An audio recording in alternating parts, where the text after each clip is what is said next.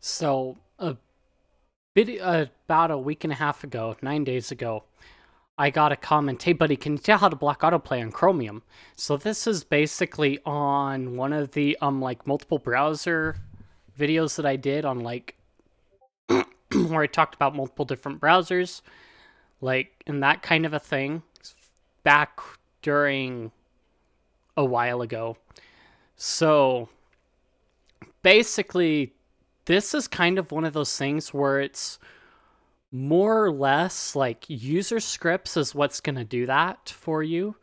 Because, I mean, in things like, oh, Qt Browser, it's going to be pretty simple. You basically just go and you can set the setting in your configuration and you can set it so that nothing autoplays. So across the board, it'll basically, like, any videos that might normally autoplay, it should block those. It won't work 100% of the time, but it will work pretty well. But in Chromium, there isn't exactly a setting for, like, stopping videos from autoplaying. There's one for, like, playing sounds that prevents websites from playing sounds, but other than that, when it comes to video, those, if it's set to autoplay, it will. I believe YouTube has settings where you can change it from autoplaying and stuff like that. But like I mentioned, basically your best bet is to kind of like go through like your user scripts, the user JavaScript files that you can install into GreaseMonkey or whatever. And there are just a whole ton of them that people have done just for YouTube, different YouTube problems alone. And so you've got like the ad blocker stuff, which you can use uBlock Origin for to block ads. So you don't really need that per se, but you can have it for YouTube if you want just YouTube ads blocked, which if you're blocking YouTube ads, then you're probably blocking ads across the board. So you've got an ad blocker installed and a pretty good one, I hope. But other than that, you've got like buffering and things like that. And user scripts help kind of like aid in that kind of a thing. And so you can sit here and go through all the YouTube stuff. That's kind of like your best bet is like figure out what works on like your setup. And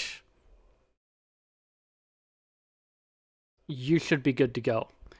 The user script manager that I recommend is ViolentMonkey. It's kind of similar to GreaseMonkey, but GreaseMonkey, I believe, or TamperMonkey, one of the two was kind of switching to a more closed source standard, and ViolentMonkey is still open source and still does that, so that's what I use to manage my user scripts.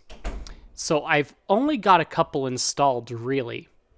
So I've got one for Discord that basically sets the theme for Discord, and then a redirect that basically what this does is it redirects any Wikipedia links to InfoGalactic. So when it sees one, it'll basically automatically go to InfoGalactic with the same article. In a couple of... So if we go to... so those are examples of things you can do with user scripts, actually. Is like theming, redirect, and like blocking ads and things like that. So I've shown it off previously. I don't know why I closed this, but if we go back to my config for Qt Browser, I believe user scripts, you can see I've got these user scripts installed. GreaseMonkey. So for this one, this is the ad skip that basically automatically skips YouTube ads, because currently ad blocking in Qt Browser is still kind of iffy.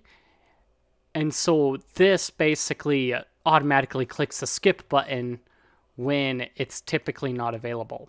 So if we go, I think it's in cache now. Or where was it? .local? Yeah, here it is. Okay, so the other things I have is, so I have an Archwiki dark theme. So again, user scripts you can use to change the themes of websites, functionality, and things like that. You've also got the Frankerface Z injector, which is comes as a plugin for Chromium, or what have you. But in some cases, you may need to install it manually. And so in Qt Browser, I have Frankerface Z for Twitch chat installed. So I could see all the Frankerface Z emotes if I opened up Twitch chat instead of Restream chat. And then I've also got the Nyancat YouTube progress bar, which you've seen in some of the other things where I've shown YouTube videos in Vivaldi and stuff like that. So I basically install this style and anything else like that basically straight off the bat for whatever dumb reasons I feel like. And then I read the docs dark theme and then Wikipedia material dark. So I've also set this to apply to Infogalactic as well. So I think what most people use user scripts for a lot of times is to increase quality of life things or for theming. So for quality of life, that might include skipping ads automatically or automatically clicking the skip button when it's technically not available. And that's basically what the YouTube skip script does, is do that. And basically, like I said, if you're using like Chromium or Firefox, then you can install ViolentMonkey pretty easily. Like right here, you just go get started, and then it's got your different methods of installing. You can go to the GitHub releases.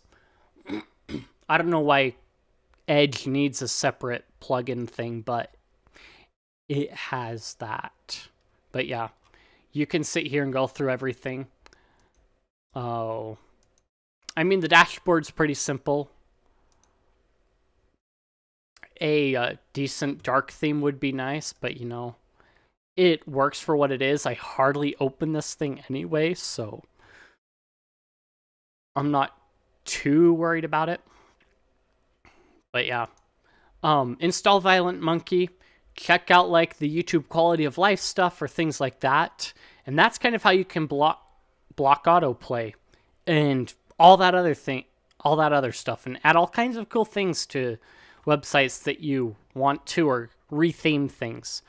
So if you found this helpful, if you were looking for something slightly different or whatever, if you found something that helped you, I guess. But yeah, don't hesitate to leave a comment, a like, whatever.